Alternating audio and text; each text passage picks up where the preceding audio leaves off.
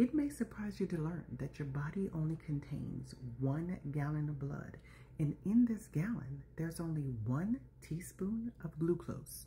If this amount got lower, you would feel weak and faint and quite possibly pass out because your brain was not getting enough glucose to power it and keep you conscious. But if the glucose rose 1 teaspoon in that gallon, you would run the risk of developing hyperglycemia, which is high blood glucose and even dying. Your body knows that too much glucose in your bloodstream is harmful to it. For instance, excess glucose irritates the delicate tissue that lines the inside of your blood vessels, thereby causing inflammation. Also, too much glucose thickens your blood and gums up its circulation. So the result being that the oxygen and nutrients that your blood carries cannot flow into the tiny capillaries of your eyes and distant limbs like your fingers and toes.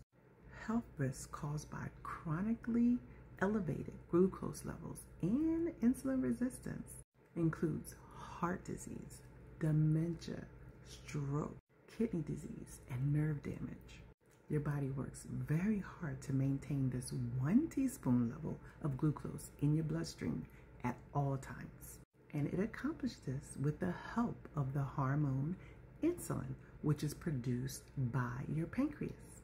Consuming a meal or a beverage or a snack or simple carbohydrates produce a rapid rise in blood glucose.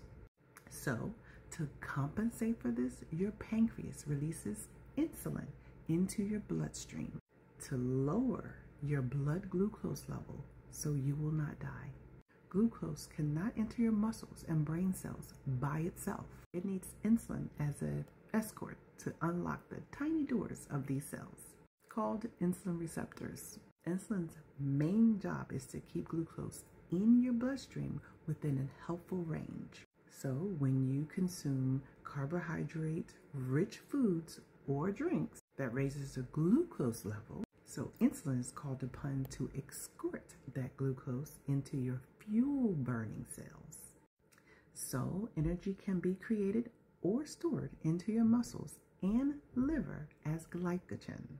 So in this role, insulin acts kind of like a gatekeeper that rings the doorbell to open the insulin receptors doors so glucose can be entered and utilized.